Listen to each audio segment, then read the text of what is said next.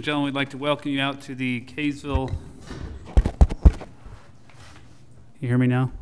All right. I'd like to welcome you out to our special public hearing for the Kaysville City 2016 and 2017 budgets. We have amendments to the city fiscal year 2016 budgets and consideration of the Kaysville City fiscal year 2017 budgets. The City Council has met in a work session this past Saturday and discussed the budgets in detail, and those took place here in this meeting and also streamed on our Kaysville Live YouTube channel. That said, we'll ask our finance director maybe to just give us a brief overview, maybe a 5-minute overview, Dean, just of the main points of the 2016 amendments and the 2017 budget, and then we'll open it up for public comment. Thank you, Mayor. The budget hearing, as advertised, gives the opportunity to the public to come and review the budget and make comments in regards to the budget. There are 2 items for this hearing. The first item is amendments to the Kaysville City fiscal year 2016 budgets, governmental funds. As you mentioned, Mayor, we spent considerable time Saturday in a work session reviewing amendments and the budget overview. The first item here includes the amendments, and it's necessary from time to time to amend the budget during the fiscal year. So we are suggesting that this be a hearing item, and then suggest that action be taken at our next City Council meeting 2 weeks from tonight. We're suggesting the general fund increase from $13,412,921 to $14,136,671. The bulk of that is attributable to a Class C road project, a project that was approved in 15 and becomes a timing issue in regards to payment. Also includes amendments to the redevelopment agency fund. Original budget $390,000, an amended budget of $1,355,000, an increase of $965,000. And the reason for that amendment is to account for the sale of property that the agency held, and then also the expenditure on 2 interfund loans that the city has between the redevelopment agency and the general fund. Debt service fund amendment includes an increase from $145,500 to $162,500, an increase of $17,000, and that's to properly account for a capital lease in our Parks Department. Is a multi-year obligation, so we want to account for that in the debt service fund. And then the final governmental fund that we propose amending is the capital projects fund, actually a decrease from $665,000 to $78,500, reduction of $475,000, and most of that's attributable to delaying capital projects. So that's the items for the 16. I think we could welcome anyone that would want to speak on those issues, or we could do it together, combined. I think if you'll give us a summary of the 2017 fiscal budget, we'll just have the public hearing include comments for the 16 amendments and the 17 budget, if those that are here agree with that. And we do have some paperwork here if people would like to get a copy of that. I know parishes. Yeah. The budget overview for fiscal year 2017 is a pretty straightforward budget. There are no increased program costs, no additional personnel. It's actually about in the general fund, about a 1% increase over current year. So pretty insignificant as far as an increase. The governmental funds include $16,345,000 and $16,345,650, and the general fund makes up the bulk of that, 83% of a budget of about $13 $1,500,000.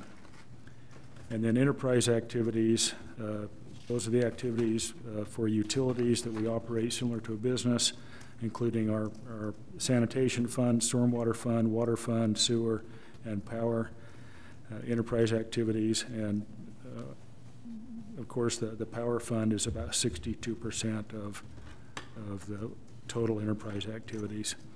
But as I mentioned, no additional fees, no additional taxes, no additional programs, pretty much of a carryover from current year. Thank you. Does that feel good on summary? The purpose of this meeting tonight is for a public hearing. We have a couple of council members. It sounds like at least one that is stuck in traffic, and so fortunately the meeting is recorded, and maybe they're watching on their phones. But we don't have to have a quorum available, I guess, to have the public hearing, although it would be ideal. That being said, we have until 7 p.m. for all four of you to say as much as you'd like. So or 5. We usually will ask you to keep your comments limited to 3 minutes, but maybe we'll suspend that rule in light of our time and those who are in attendance know. In all reality, we'd like to still try and keep to that rule, but certainly we're not pressed for time. So with that, we'll open the public hearing for the 2016 budget amendments and the 2017 budget.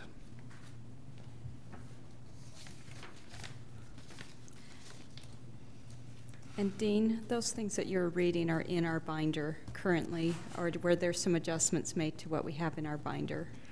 Yeah, our intent is to, after the public hearing, if there are any additional changes, then we'll add that. We'll give you a change sheet for your binders.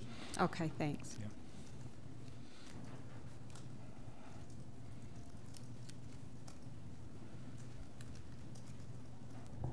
Laureen Kamalu, thank you so much for having this meeting.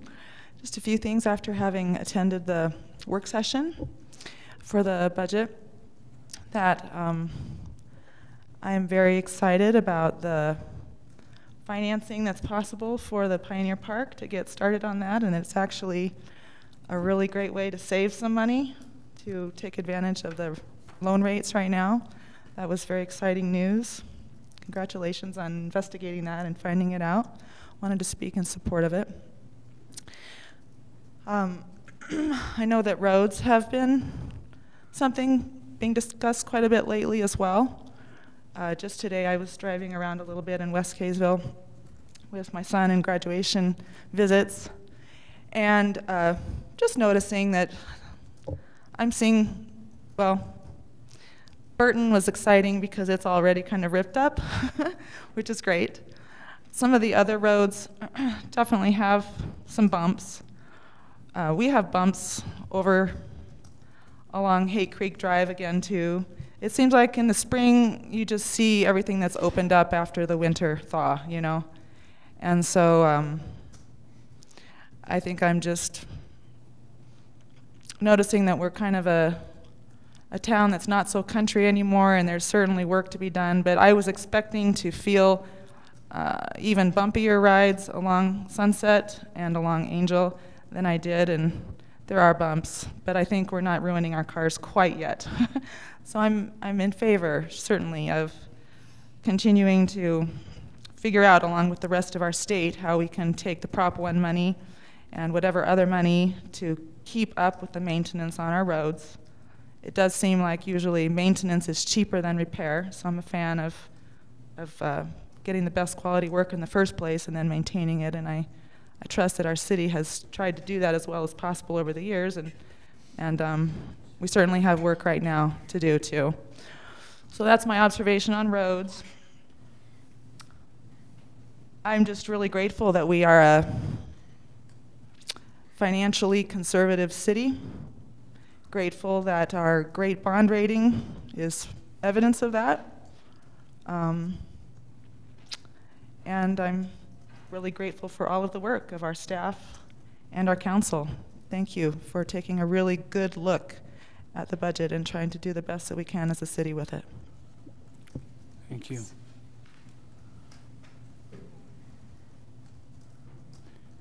Any other comments from the public?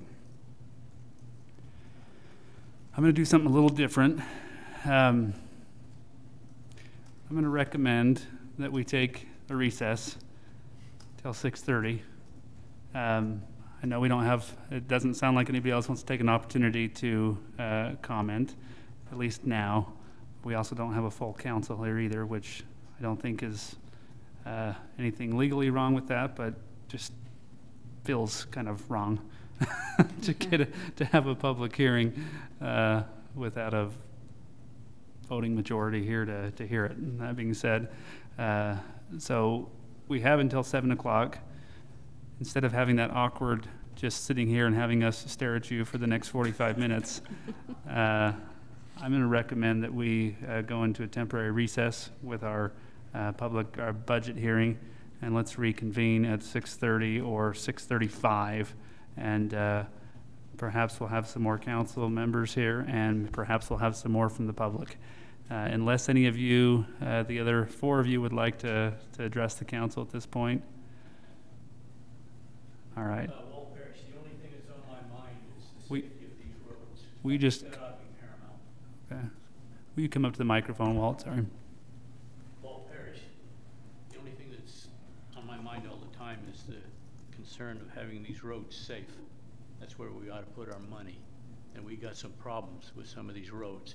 No, we're not going to die. I've lived in Wyoming, so I know what roads are like. But around here, people are going faster than they normally would, and so we've got to compensate for that somehow. This going to school, these kids going to school and not having a safe way is constantly on my mind. We've got to solve that somehow. Maybe you've got to tax us more, but those kids' lives are more important than us squabbling over some taxes. You know, we live in a pretty good country here. We can afford to do this. Thank you. Thanks. Any other comments? All right.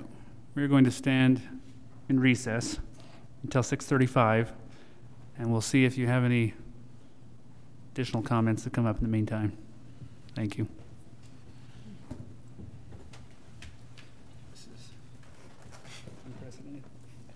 To address the City Council, we will stand the budget hearing adjourned and convene our City Council meeting at 7 p.m. Thank you.